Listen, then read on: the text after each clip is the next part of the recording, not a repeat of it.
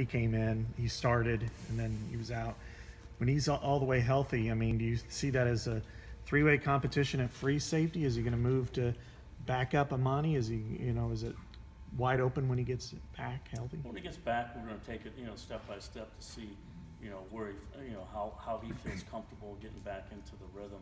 And I think when he gets back, I think we have at least 2 deep at safety at each position.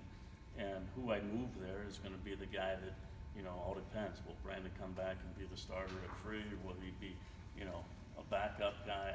I can't tell you that right now till I actually get to practice him.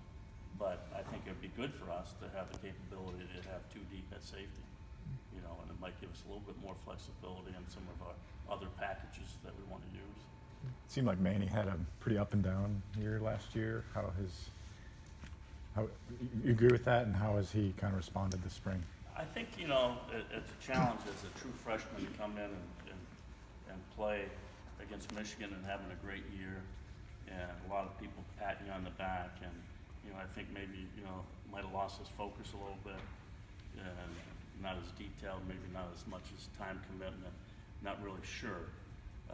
But you're right, up and down a little bit. But I thought, for this spring, at times I think he's been really good, and he's working his tail off, and his job is to go ahead and prove that he's a starter, and obviously he's a starter in nickel, but I mean he obviously wants to be a starter on regular base defense.